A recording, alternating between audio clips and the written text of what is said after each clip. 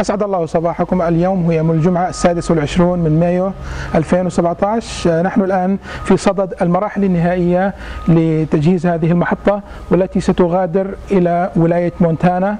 سعة هذه المحطة 115 جالون في الدقيقة. الهدف من هذه المحطة هو معالجة المياه المرفوضة من عدة محطات تناضح عكسي موجودة حاليا في موقع هذه المحطة التي تغادر المحطة. كما ذكرنا، المياه المرفوضة من عدة محطات تناضح عكسي سيتم معالجتها في هذه المحطة لزيادة نسبة الريكفري أو تقليل كمية المياه الذي المصروفة إلى الدرين.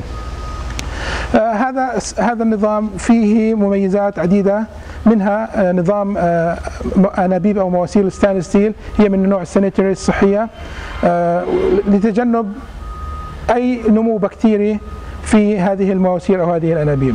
كذلك يوجد دايفرت فالف على المياه المنتجة، حيث إذا دنت جودة المياه يتم إرسال هذه المياه مؤقتا إلى المصرف. كما نرى هنا المحطة تشمل مضخة الضغط العالي من نوع جراندفوس، وهي من نوعية جيدة.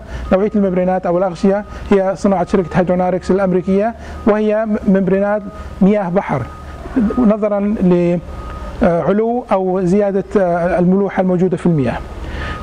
نوعية التحكم الموجودة هنا أو الكنترول بانل، لوحة التحكم، صناعة شركة الأمريكية. تشمل هذه المحطة كذلك نوعية الORP والPH أو الأس الهيدروجيني للمياه الداخلة أو المغذية، وكذلك تشمل الفلتر الأولي وهو 5 مايكرون. جميع أنظمة التحكم في هذه المحطة من النوعية العالية الجودة، بما فيها محبس التحكم على مدخل هذه المحطة. كما ذكرنا، سعة هذه المحطة 115 جالون في الدقيقة، وستغادر اليوم إلى ولاية مونتانا. شكرا.